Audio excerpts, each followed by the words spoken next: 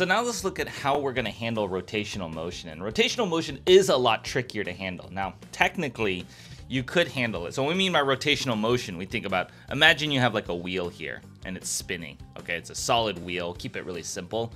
It's spinning at a rate, like it's spinning around and around. Something like this. It's spinning around and around and around. Now, here's the tricky thing. You could analyze this with all linear motion, but here's the difficult part.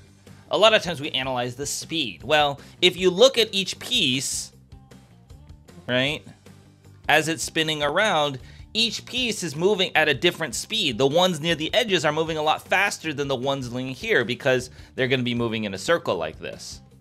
Okay? And so the ones on the edge, and have you ever been on like a carousel or a merry-go-round, on the edge, you're going to move a lot faster. So in terms of the speed, every little piece has a different speed depending on how far away you are. So that means things like kinetic energy or linear kinematics. It is circular motion, so you could try to analyze it with circular motion.